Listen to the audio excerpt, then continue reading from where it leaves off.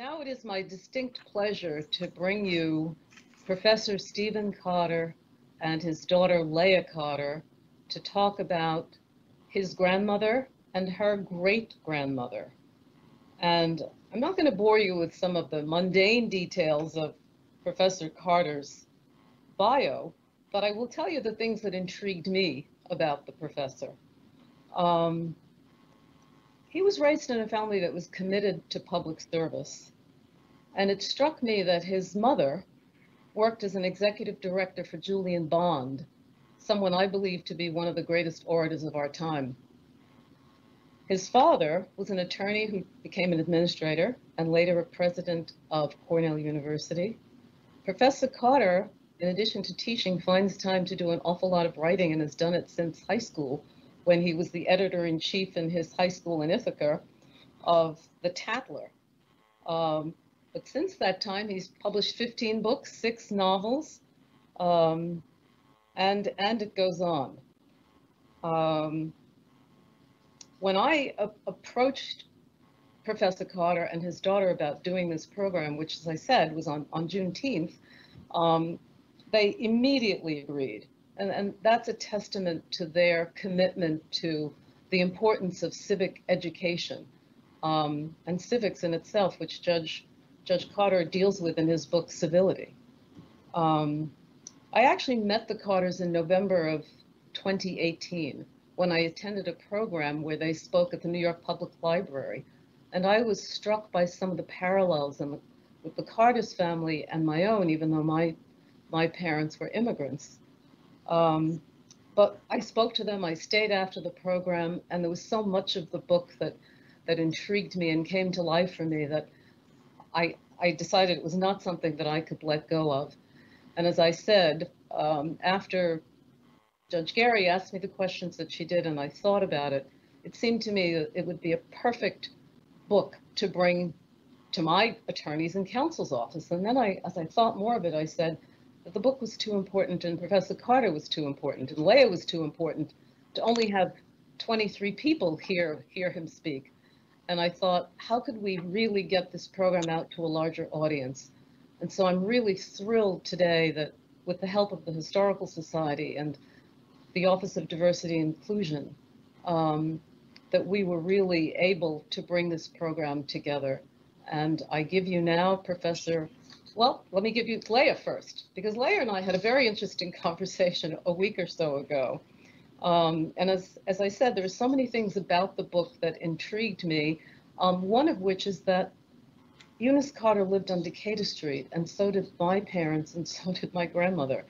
And oddly enough, when Addie and William, Eunice's parents, were traveling, Eunice and her brother Adolphus were left in the care of the Hastroms.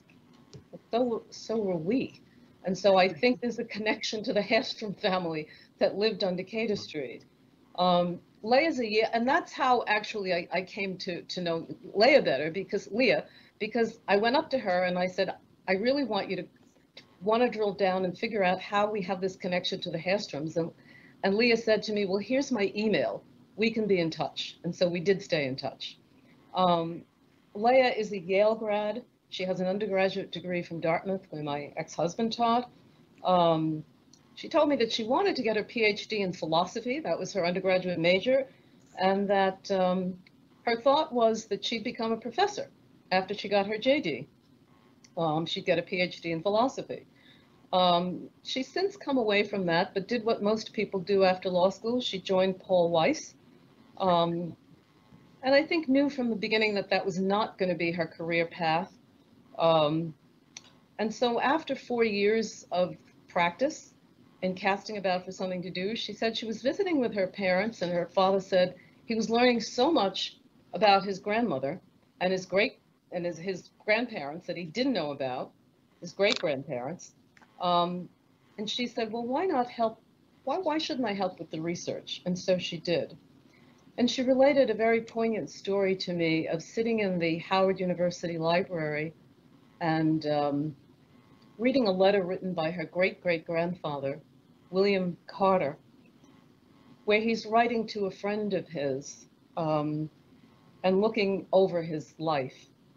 And she said that the letter was written so beautifully that she really started to cry, and she realized that she was really coming to know her great-great-grandparents through archival work, and she talked about how much she loved it. And so I think there's another career path for you there, Leah. And with that, I give you Professor Stephen Carter and Leah Carter. Well, first of all, let me thank Eileen Millett for the idea, and Judge Weber and the others who've also spoken. Thank you all for this invitation. And thank you all also for being here and wanting to hear about Eunice's remarkable story. Thank you so much. Thank you to the Inclusion, the Franklin Williams Commission, the Historical Society of the Court, and especially to Eileen. Thank you for, having this idea, for putting this all together and reaching out to me about it. And yeah, thanks to everyone who's agreed to participate today. I think Eunice would always be, she would be proud to know that she's getting this attention and that people are talking about her accomplishments. I should explain two things. One is that Leah and I settled on a tag team format, so you're going to see us going back and forth a little bit as we try to at least hit some of the highlights of Eunice's quite remarkable story. But I also want to say at the beginning, I want to make clear that although my name is on the front of the book, it's a book that would not have been anything like what it is without not only Leah's fantastic research. She went to archives all over the place, but also without her ideas, her commitment to the story, and her own interest in it as well. And so I'm grateful for that. And we're going to start really with the part of the story that, for lack of a better term, makes it most newsworthy, and that's the Luciano trial. That is to say, how did a Black woman in 1936 in New York come to be one of the team of prosecutors involved in bringing to justice the most powerful mafia leader in the country? And I'm going to hit only a few highlights of the story, since we don't have time, of course, to tell it all. And then we'll talk more about who Eunice was, where she came from, and we'll also end up by drawing some lessons, perhaps, at least lessons that we draw. Others may draw other lessons as well from her work. You have to go back to the 1930s in New York. At this time, New York was basically seen as a fixed city, which is to say that the mob had its tentacles everywhere, took tribute from pretty much everywhere, and operated with impunity because there were so many corrupt officials, so many corrupt cops. Everyone was either on the take or paying tribute, at least so it seemed. There were a lot of civic reformers in the newspapers and elsewhere constantly calling for an investigation of the mob. That didn't happen for a long time, in part because the New York District Attorney at the time was a man named William Copeland Dodge, who was himself, we now know, on the take. And therefore, although he occasionally would prosecute a small mob figure, he never was interested in taking on anyone larger than that. The other thing you have to know about New York at the time is that for all of the money that the mob made, and the mob, when we say the mob, we tend to think of the mafia, but actually there were a number of different ethnic gangs which worked together to think of as the mob. They were not by any means all Italian-American gangs. There were a number of different groups working together, including Black gangs as well. And that's significant because by far the most lucrative mob territory in the country at the time was Harlem. The mob, by most accounts, made more money in Harlem than in the rest of New York, all the boroughs combined. And most of that money in New York, in Harlem, some was protection money, some was loan sharking, but the bulk of it was from the numbers game, also known back then as policy banking and a variety of other things as well, the illegal gambling on the numbers. that was run for the rest of the mobsters largely by a man named Dutch Schultz, although the newspapers at the time mistakenly thought that Dutch Schultz was actually running the mob. He was actually running Harlem for the mob. So anyway, reformers were clamoring for an investigation of the mob. The mob was too powerful and so on. So under pressure, William Copeland, the corrupt DA, impaneled a grand jury and said we're going to investigate the mob. The trouble was that all he ever brought to the grand jury were very, very low-level mobsters, no one with any authority or power. So finally, literally, the grand jurors kicked the DA's office out of the room, refused to hear any more cases brought by the DA, and complained to the judge that the DA was not taking this seriously. Now, you might think that at that moment, a prosecutor would simply impanel a new grand jury, but there wasn't time for that, because by the time Dodge might have gotten around to that, the Governor Lehman, had gotten interested, and the head of the grand jury met with the governor, told him what was going on, violated grand jury secrecy to tell the governor what was happening, and the governor said to Dodge, the DA, that you have to appoint a special prosecutor. It has to be one of the people from my list. It's not someone you're going to pick. There were some shenanigans around that, but in the end, the special prosecutor who was appointed, of course, was Thomas Dewey. And Thomas Dewey, as part of his appointment, was promised, among other things, his own staff, his own budget, even his own offices, so that he took offices in the Woolworth building and spent money completely redoing them to cover the windows and put in all these interior barriers and so on, so one person wouldn't know what was going on in the next office. And he proceeded to hire a group of 20 lawyers to go after organized crime in New York, who the press quickly dubbed 20 against the underworld. He hired 19 white men and 1 black woman. That black woman was Eunice Carter. And what's interesting is the newspapers at the time gave much bigger play to Negro woman, as they said, being hired than to anyone else. In fact, she was the only one of the assistants who got her photograph in the New York Times and the Herald Tribune, which at the time was the second biggest newspaper in New York. They both put a photograph on page 3. It was a big deal that she was hired, but then it came time for Dewey to divide up the responsibilities. And he had these various assistants. This one was going to look at loan sharking.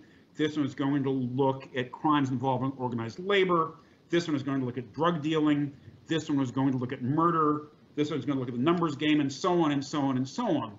Eunice was assigned to look into prostitution.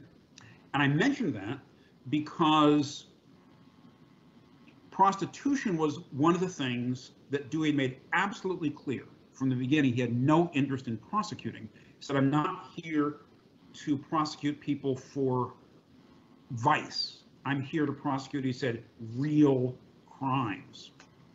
Not only did Eunice get assigned to prosecution, which was the traditional work of women prosecutors at the time, she also got assigned the smallest office at the end of a long hallway furthest from Dewey himself. It was plain that not much was expected of her. But over time, she was the sort, this is the way that she was, if they give you lemons, make lemonade. Hey. If prosecution was what she was going to handle, then she was going to handle it right. And over time, through carefully and with discipline and perseverance, gathering evidence, interviewing, I won't go into all the details, they're in the book, she put together a case that prostitution in New York was not, as everyone thought, a group of independent contractors, but instead was run by something called the Combination, which paid tribute to Luciano. The reason that mattered was that if you could show that in court, then Luciano would be guilty of conspiracy, even if he never touched the prostitution business himself. Dewey was skeptical, not only because he didn't believe that prostitution had any kind of central apparatus, but also because, again, he didn't want to be a vice prosecutor. He wanted to get Luciano on something bigger than that. And by the way, as a footnote, why is he going after Luciano instead of going after Dutch Schultz, who had been running the mob in Harlem? The answer was because by then Luciano had killed Dutch Schultz, as he tended to kill people who were in his way in his climb to the top. But in the end, unable to make a case on anything else, somewhat reluctantly, based on the evidence gathered by Eunice, Dewey agreed to indict Luciano on prostitution charges, and did so. And Luciano fled to New York, he fled to Arkansas, he hid out in Hot Springs, eventually was arrested and brought back. Then it came time to try the case. So here you have Eunice, who's been working on nothing else, who has done all the interviews, all the interviews with members of the public who have seen prostitution, all the interviews of the women who are prepared to accuse Luciano himself in order to create that link necessary for the conspiracy statute. She's outlined all this. She's written it up in enormous detail. Naturally, she'll be one of the prosecutors who tries the case, except that she isn't. The prosecutor is Dewey, and he chooses 3 or 4, depending on the day, white males to work with him on the case, none of which had originally been involved in the investigation of prostitution, but all of whom were involved in the other crimes. Well, all right. Again, Eunice's view, lemonade. She works hard on the trial behind the scenes. She works hard preparing the witnesses, particularly the women, because the women are the only link between Luciano and prostitution. So their testimony has to be persuasive. Moreover, this is at a time, remember, when it was quite likely that members of the jury would be skeptical of them because of how they earned their living. So she's in charge of preparing them. She's in charge of creating the trial memos for the rest of the staff. She's also in charge of housing them, which is to say, arranging housing that will be places where they can stay and then be guarded by the police to avoid intimidation. There are 68 prosecution witnesses in the trial. Only 4 implicate Luciano. One we didn't deal with was not, I think, believable. The other 3 are all among these women, and Luciano's lawyer goes after them very, very hard. One of them, in fact, a woman who amused the newspapers, a woman named Cokie Flo Brown, showed up for court apparently in withdrawal. She was a heroin addict, and several times during her testimony, this is a true story, the trial judge, Judge McCook, allowed her to take a shot of brandy on the witness stand in order to calm her nerves. Eventually, the defense objected that she was currently, in her testimony in the courtroom, under the influence of heroin. And so a doctor was summoned, and Cokie Flo was taken to another room where the only lawyer in the room, there's no defense lawyer, the only lawyer in there was Eunice, because she was the only female lawyer in the courtroom that day. So she observed the doctor's examination, and the doctor concluded that, in fact, Cokie Flo was not under the influence. There were some other issues that arose at the trial that could have implicated Eunice in certain ways, particularly some allegations that one of the witnesses had been allowed to go out and drink in the evening during the time she was supposed to be sequestered. Eunice was not alleged to be with her, but sequestering was Eunice's job. But the witness who made that claim later went to work for the mob, and was almost certain he was a police officer who later went to work for the mob. And so there's reason to think his testimony was probably fabricated. Now, the trial lasted a number of weeks, and in the end, Luciano was convicted. And he was convicted on this theory that was created by this black woman who no one had ever heard of just a few months earlier. And Dewey, to his credit, on the day the verdict was handed down, he said, "I want to thank my assistants, especially Eunice Carter, who came up with this theory and developed this evidence."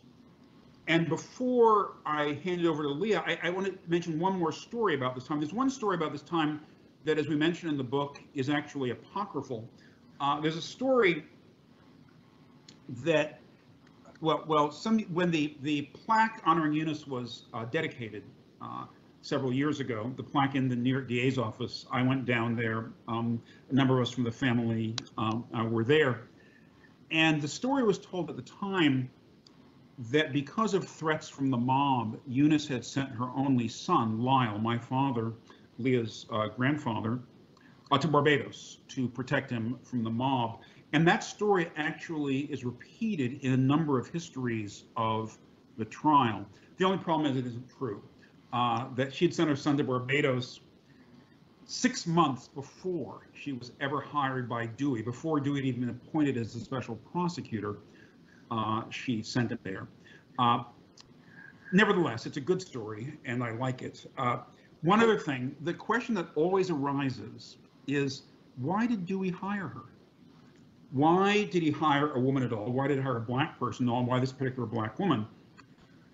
Different sources give different answers. And the files, at least the ones that we were able to see, don't give an answer to that. In fact, there is a personnel file of Eunice's that is empty, except for one piece of paper that has nothing to do with any of these issues. That's in the New York District Attorney Archives. But there are a couple of different stories. Whatever the story is, there is some reason to think that there was pressure on Dewey to hire at least one black lawyer because the investigation was expected to involve Harlem, and that the idea was to avoid the implication this was 20 white people investigating Harlem. And somehow I guess the view is if you have 19 white people and one black person, it would make a difference. But that was what was in the newspapers. Dewey said later it was simply because she was excellent. Dewey said that he interviewed her and she simply overwhelmed him in the interview. And this matters because there were 6,000 applicants, 6,000 applicants for the 20 positions for which Dewey was hiring. The lines stretched out the door of Dewey's office and literally around the block of people coming, because he did all the interviews himself. And his answer was, I hired her because she was strongly recommended by a judge whom he knew. He didn't say who the judge was, and they had the interview, and she simply blew him away. So who was this this Eunice Carter, this black woman who blew Dewey away in the interview, who came up with the theory and stuck to it, on which Lucky Luciano was convicted, the only crime Luciano was ever convicted of. And for that, we're going to turn it over to Leah. Thank you.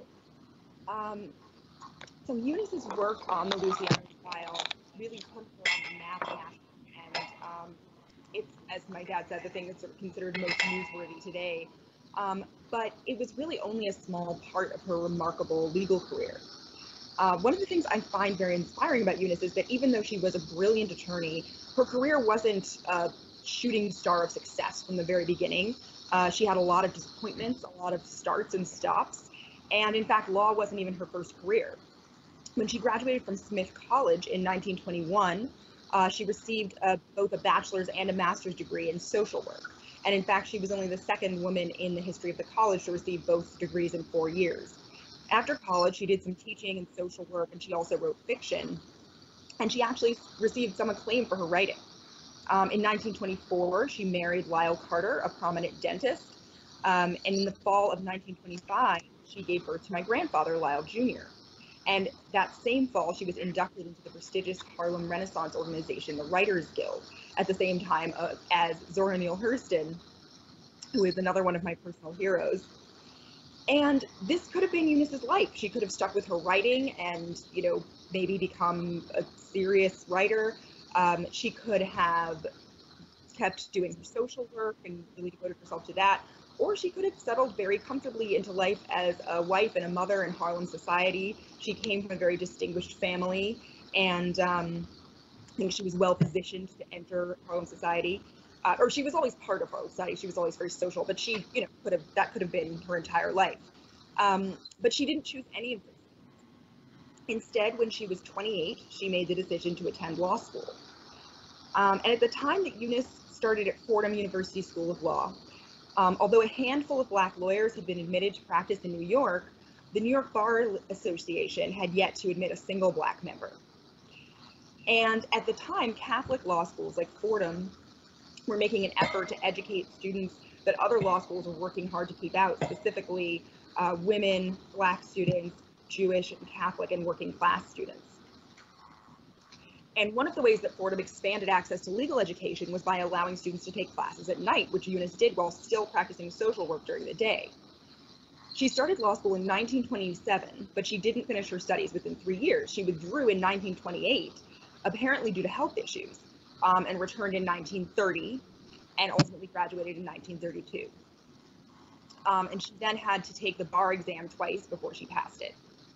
In 1933, she opened a small private practice, and while she had some high-profile cases, she did struggle a bit to find clients. So she started to get involved in local politics. She was a lifelong Republican, as her parents had been Republicans, and many Black people were at the time. And she ran unsuccessfully for state assembly in 1934. In 1935, she was appointed by Mayor LaGuardia to the Commission on Conditions in Harlem, which was assembled in response to the Harlem riot of 1935, to examine the causes behind the riot. And her position on the commission afforded her some notoriety in New York. And after this exposure, she was hired as one of Dewey's 20 Against the Underworld. And after the Luciano trial, which we've just heard about, Eunice continued working for Dewey. She really saw Dewey, I think, as a mentor. And when he became Manhattan DA in 1938, she was made a deputy assistant district attorney. And this was very exceptional. At the time in the United States, there were few Black prosecutors, very few female prosecutors, and almost no Black female prosecutors in the country. Her salary at the time was $5,500 a year, which was a lot at the time and made her one of the most highly paid Black lawyers in the country. But many of her white colleagues at her same level were being paid more than she was. She was initially assigned to the Women's Courts and the Abandonment Bureau, which are described in the book as dim graveyards where the careers of female prosecutors went to die. So despite her incredibly important work on the Luciano case, she still wasn't given the sort of exalted position in the DA's office that we might have thought she would get. But she performed her work excellently and enthusiastically. And she was soon made head of Special Sessions, which is the busiest bureau in the district attorney's office. And she supervised several white male attorneys and had a white assistant, which the Black papers at the time loved this. And she tried many high-profile cases when she was running Special Sessions. And during her time at the DA's office, she also founded a special program for the prosecution and rehabilitation of teenage offenders. In this way, she was somewhat ahead of her time. And another way that she was ahead of her time was on the issue of sexual harassment, which was not a widely discussed idea at the time. During a 1937 speech to Howard University Alumni Club, she talked about the changing role of women in the workplace, especially Black women. And she said, quote, "There are men who exact from women a personal relationship of a rather intimate nature in order that women may feel secure in their jobs. Boiling in oil is just a little too good for those kind of men." While Eunice was at the DA's office, she also supported Dewey in unsuccessful bids for governorship and presidency. And finally his successful bid for governor. When he ran for president, he actually ran on a very progressive civil rights platform, and he bragged on the campaign trail that he had a Black woman running the largest bureau in his office. When he became governor of New York in 1942, he took some employees from the DA's office to Albany with him, and Eunice was not one of them. And we don't know exactly why that is. She was also not on the short list of people who Dewey suggested to run the office. And in the end, he was replaced by Frank Hogan, who was 3 years younger than Eunice. And when Hogan took over, he moved Eunice from Special Sections to the Special Part for Adolescent Offenders. This was a program Eunice had created, and I'm sure she was very proud of it and happy to work there, but she was no longer in charge of a full bureau. And under Hogan, Eunice didn't try any more high-profile cases or get promoted. And so eventually, in 1945, after feeling sidelined within the DA's office, she reinvented herself again by leaving the DA's office and moving into international work, which is what she devoted the rest of her life to.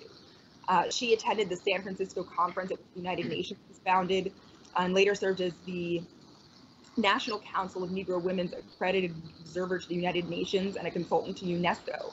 She also argued before the United States Senate in favor of the Genocide Convention after World War II. And unfortunately, she never achieved her greatest ambition, which was to become a judge, but she still had an incredibly impressive career. Now, going back to Eunice's initial decision to become a lawyer, we don't know exactly why she chose to do this. My dad and I have discussed several possible reasons, but there's one story from her childhood that I think sheds some light on the issue. Eunice was born in Atlanta in 1899. Her parents were William Hunton and Addie Waits Hunton, who were both prominent activists who have fascinating stories of their own, and I would encourage anyone who hasn't read the book to read it, just if only to read their stories, which are really great. William and Addie had planned to raise their family in Atlanta, but in 1906, when Eunice was 7 and her younger brother Alpheus was 3, the Atlanta race riot broke out. A mob of white citizens swarmed through Atlanta's black neighborhoods, intent on destroying black businesses and harming black citizens. In the aftermath, many of Atlanta's black citizens fled, including the Huntons, who moved to Brooklyn. We don't know how Eunice experienced the riots or what she remembered about that time. We do know that the family was home. A white family nearby had offered to shelter them, and they, like a lot of their other families, had chosen to stay and defend their home, possibly armed. We don't know if they were, but it's a lot of black families would have been armed at the time, specifically for situations like this. As it turned out, they didn't end up needing to use violence. Family legend holds that a white mob that came to the Huntons' neighborhood stopped just one house away from them on their street. So the year after the Huntons moved north, they took a vacation to the Jersey Shore where Eunice met a little boy on the beach. And while they were playing together, she told him, while possibly still thinking in her mind of the noise and violence and fire of the Atlanta riots, that when she grew up, she wanted to be a lawyer because she wanted to make sure the bad guys went to prison. And that is what she ultimately became famous for doing. We thought that we would close just by offering a couple of quick reflections on lessons that we at least would draw from Eunice's life, although others might draw other reflections. I wanted to mention very, very briefly one particular scene from her life. Leah mentioned a moment ago that Eunice's greatest dream was to become a judge, and that she never became a judge. And then the question is, why not? She had other dreams. She thought, for example, that she might be in Dewey's cabinet, and she wasn't when he was governor and so on. But the judge was the thing she really wanted. Now, why didn't she become a judge? Well, there are a lot of reasons. First of all, no matter how good you are, there's always a lot of really good people who want to be judged, and maybe you just weren't the one to fill out of the mix. We could say, well, it was race, or it was gender, it was race and gender, but there were black judges, there were women judges at the time, and during her yearning to be a judge, we saw 2 black women judges appointed in New York. So what else was it? Whatever the reason, the real reason was, Eunice thought she knew the answer. She blamed her brother. Eunice's brother, Alpheus Hunton, who I think was mentioned briefly earlier, was a communist. And I don't mean he was someone who was accused of communism. I mean, he was a dyed-in-the-wool, I love Stalin communist, as a lot of black radicals of the day were. And in the early 1950s, when the leaders of the US Communist Party were indicted basically for the crime of being the leaders of the US Communist Party,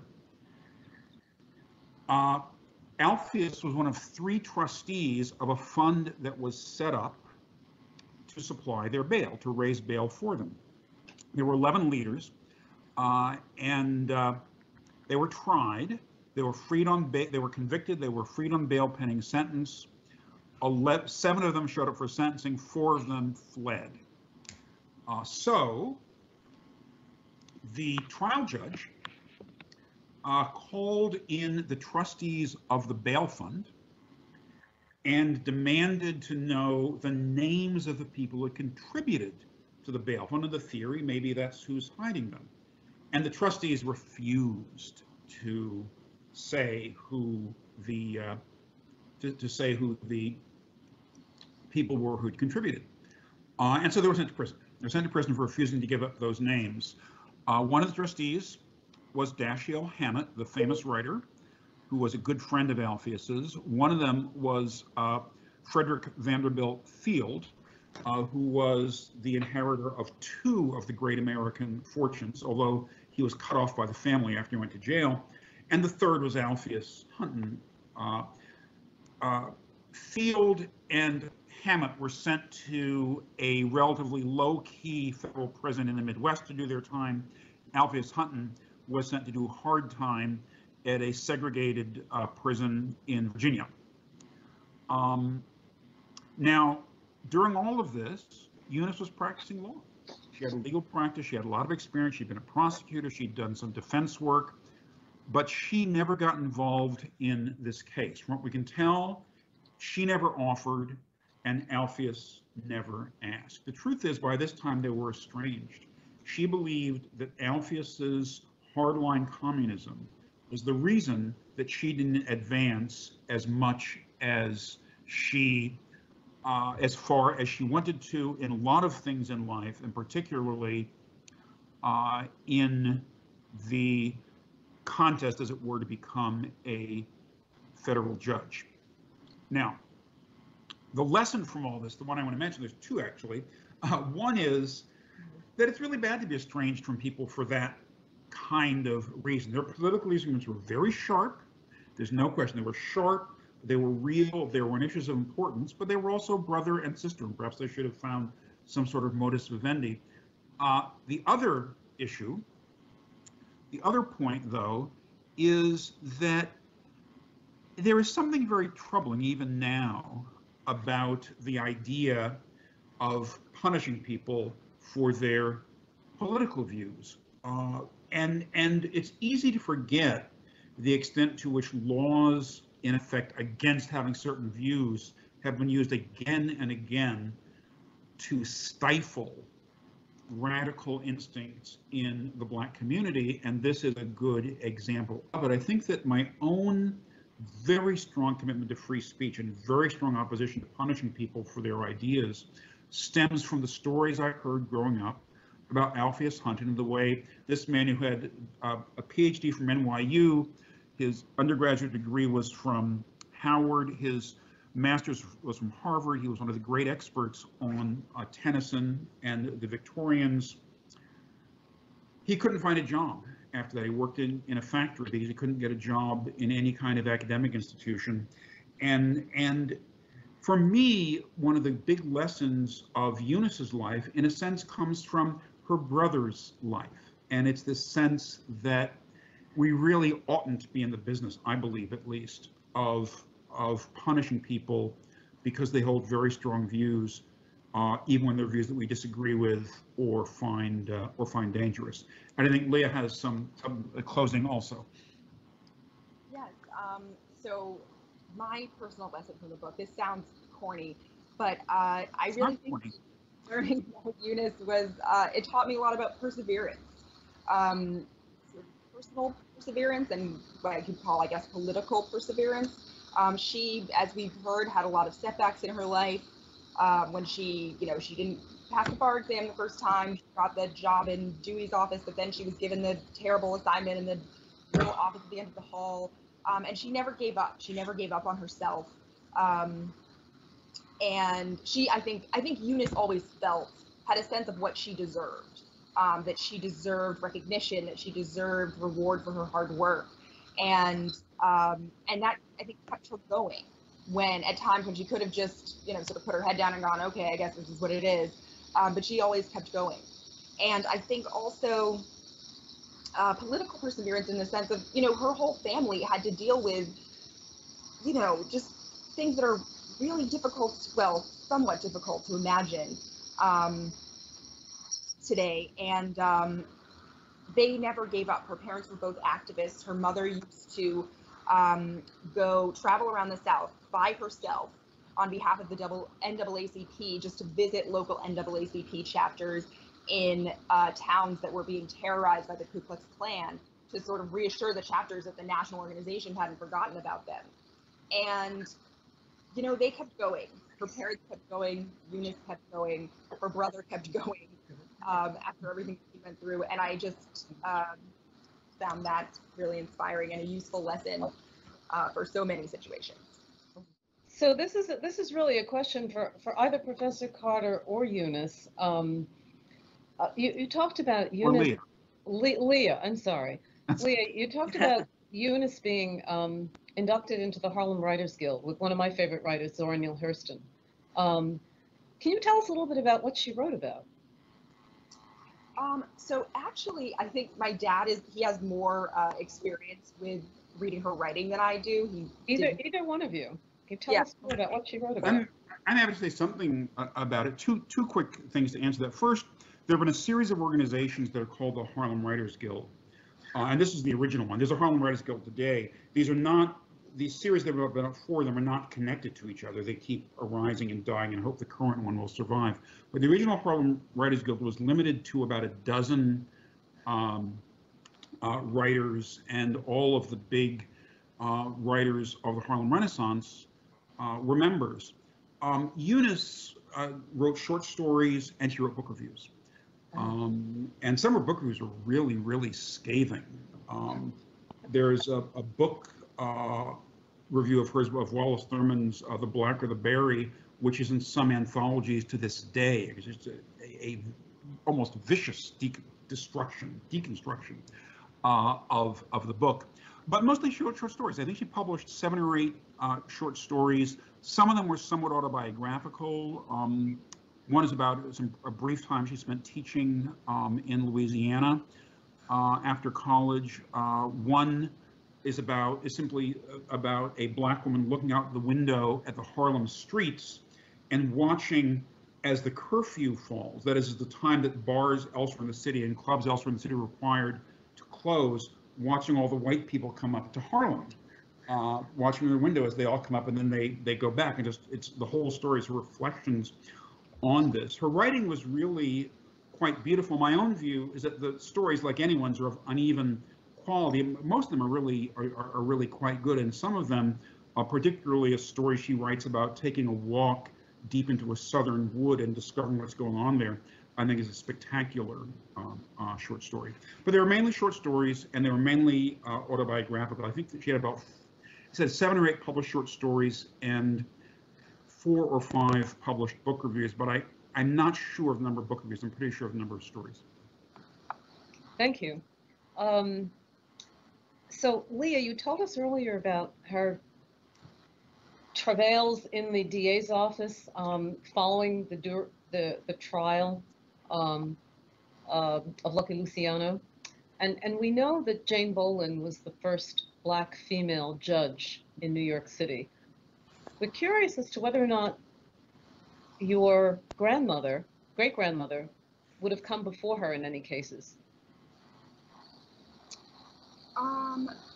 That is a good question. I'm not, it might have happened.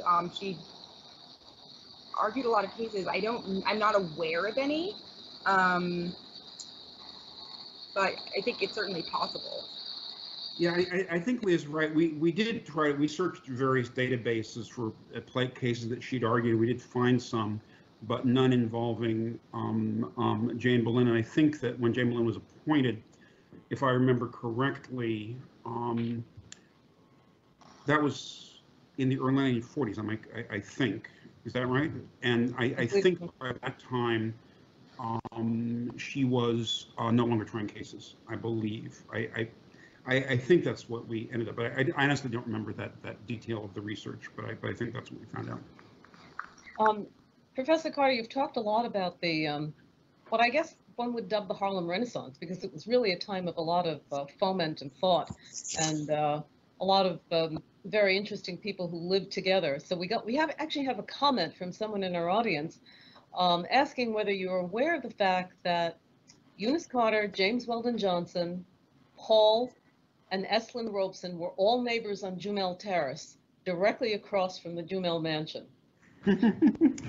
Yeah, so I did kind of know that in the following sense. So Jumel Terrace was a segregated street all white until Eunice and her husband bought a house there, number 10 Jamel Terrace, in the mid to late 1940s. I don't remember the exact date. So that at that time became one black family. And then I don't remember when James Earl Johnson did, but Paul Robeson, as I recall, bought in 1951, I believe 50 or 51. And actually, Robeson wrote a wonderful essay that's just about the view from his front window on Jamel Terrace, which I actually quote in the book. I might add that Eunice and her husband spent a lot of money renovating Jamel Terrace. There's a place they had all these fabulous, number 10 Jamel Terrace, and they held all these fabulous parties and so on. But after her husband died in the early 60s, she sold the house and moved to a smaller apartment on Central Park West. There's a connection to the Huntons and the Hunton and Williams law firm. Maybe. And I just wondered whether you'd ever done anything with that. Other people have asked us the same question. Without going too deep into the weeds, there's a historian. So Eunice is my grandmother and Leah's great grandmother. Her father is William Hunton, born in Canada. William Hunton's father is Stanton Hunton, who was born enslaved in Virginia as Staunton Hunton in probably 1809, maybe 1808, but probably 1809 he was born. Now, the historical record is unclear as to exactly how Staunton Hunton came into the possession of Thomas Hunton, who owned him for a time and left him to his wife. Nevertheless, there is a historian who says that Thomas Hunton's brother William was Stanton Hunton's actual father, and if that's true, that matters because it was it was William Hunton's great-grandson. Grandson. It was William Hunton's grandson who founded Hunton and Williams. So if indeed William Hunton was his father, then they're like second cousins or something. I don't remember. We calculated the degree of relation. We put it in the book. The reason I say that with a grain of salt is that our research suggests that William Hunton probably wasn't Stanton's father, that his father was probably a man named Gustavus Horner, who would have been his father and would have had relations with his mother, whose name was Betty. And since a relationship between a person and another person owned his property, it's fair to describe it as rape. And that's probably, we don't know for sure, the other historian could be right, but that's probably Stanton Hunton's father. And if that's the case, then it was no relation to William Hunton. He just got the Hunton name when he was eventually sold, still as a child, into the Hunton family. So it's possible. I just want to say it's possible that it's the same family as the one that founded Hunton and Williams. We just don't know that for sure. I should say we know that he was owned by the family. We don't know if the family's blood was in his veins. That's what I'm trying to say. Leah, you were about to say something. Oh, just that we joke that we should get reparations from Hunton and Williams. Yeah, that's what I was thinking. Absolutely. We should write them a letter. I'll write one this afternoon. Write them a strongly worded letter. So really early in Eunice's life, Addie decides to take herself off to Germany, and she enrolls at the Kaiser Wilhelm University, and the children go to a private German language school. So were you aware, Professor Carter, of your grandmother speaking German later on in her life, or can you tell us anything about that? Oh dear. Well, I'm going to try to give you a short answer, but Leah can also talk about that time in history, at least, if she wants to. So you have to understand, the stuff in this book, when I was growing up, I didn't know any of it. I want to make that very clear. I knew vaguely that my grandmother had been a lawyer. I knew that her brother had been in prison. And that was about it. All I knew was that she was this incredibly stern woman. She terrified us. She was always correcting our grammar and our table manners and so on. We were so scared of her. Only through working through this project did I come to understand, in effect, why she was the way she was, not only because of things she'd been through, especially when she was younger, but also because to work her way up through the New York legal establishment, to work her way through the cases that she tried and worked on, the other things she did in life, she had to develop a very tough, intimidating exterior, or she wouldn't have made it. That was the way you avoided in those days, I think, getting crushed if you were Black, in particular, if you were a Black woman. So I came to understand her better, but I didn't know she spoke German. And until I worked in this book, I never understood what I knew my father spoke German. But I never knew why he spoke German. I mean, he spoke it a lot, but he did study it in college, and he spoke German words sometimes, and spoke to us in German now and then, but I never knew why that was. And it just hadn't made the connection that it was because his mother had spoken German, had learned to speak German, actually was apparently quite fluent in German during this time that she'd been studying abroad, that her mother had been studying abroad. One other interesting note about the book, and it's a point that you, Professor Carter, and you, Leah, make. It says something about the fabric of the woman, your grandmother and your great-grandmother. In 1989, they lived in a 12-room house in Atlanta that was staffed by a cook, a maid, and a man to tend the furnace and the garden. That couldn't have been your typical life for many people of color. Well, maybe not. And again, Leah might want to speak to this also, but Eunice always emphasized, she always said their house was very modest. They lived in a neighborhood of Atlanta where there were a number of Black families who were middle class. The cost of labor was extremely low. A lot of people had hired help of various kinds, but they were not a wealthy family by Atlanta terms or by Black Atlanta terms or anything like it. They were a middle class family. There were some very wealthy Black families who lived in the area, but their home and circumstances were quite modest by comparison with a lot of others in the area. Yeah, I think this is always one of the really fascinating things about studying a lot of different historical periods, is how cheap labor used to be and how many people would have, hired help who didn't appear to be that wealthy. But one thing about them is, one thing I realized going through William Hunton's letters, which also included a few letters from Addie Hunton, they were often very strapped for cash.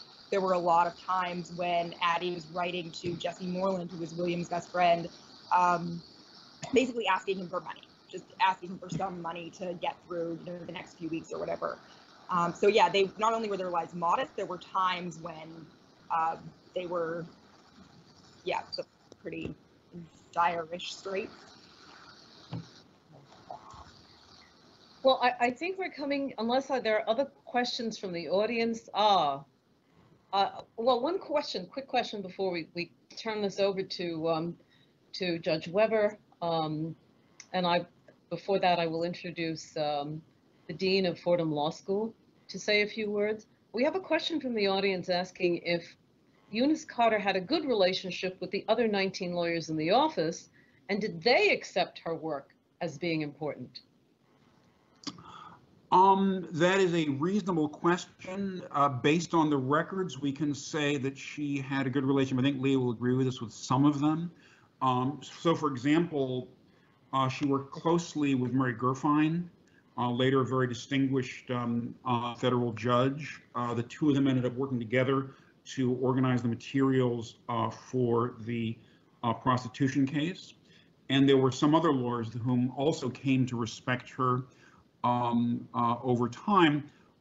In fact, there's a story in the book in which she and another lawyer, obviously a white male lawyer from the office, are in a bar, not a bar, but a club in Harlem, and somebody basically comes over to them and offers them what can only be termed as a bribe So she clearly had good relations with some of them, but the people who were most tightly around Dewey, if you look at the records, at least that exist, their paper records with her were simply very officious. Do this, don't do that. Usually little scribbled notes in the corners of other memos. The lawyers who were up and down her hallway, who were upper hallway, she's at the end of the hallway. The lawyers further up her hallway seemed to be the ones with whom she was closest. I don't know, Leah, if you want to add anything to that. Yeah, I was just going to say, we know that she was close with a few people. I don't think we had any evidence of, like, you know, sort of any kind of general, like, of them treating her particularly badly. That aside from the fact that she, you know, didn't get a very good assignment at the beginning and it was hard for her to get Dewey's attention. Like, even when she came up with the theory about prostitution, it took her a long time to get it to Dewey's attention. But yeah, I don't think we have any, I don't know if you remember anything, Dad, but anything about her having bad relations with anyone or being treated particularly. No, it's just that last point I'm glad you made, which I'd forgotten, which is there was a shield of people around Dewey whom she had to get through, basically, when she would send memos up the chain of command, and usually nothing would happen. Memos about prostitution, about this theory and that theory, and nothing would happen, and nothing would happen. Constantly, repeatedly, nothing would happen. She wouldn't even get a meeting with Dewey to discuss them. That took a long time. That took from, she was hired in August, and apparently her first meeting to discuss prostitution with Dewey, as opposed to occasionally something on another case, was in January. So you can see how hard it was actually for her to get through that screen of senior people whose job was to essentially, in their mind, I think, keep Dewey focused on, let's not do prostitution, let's do something else. Fascinating woman, fascinating life, fascinating history. I'm sorry, Professor Carter, that you won't be able to stay with us for the panel. As we continue on in the program. Oh, we well understand you have a busy schedule. Leah, thank you so very much.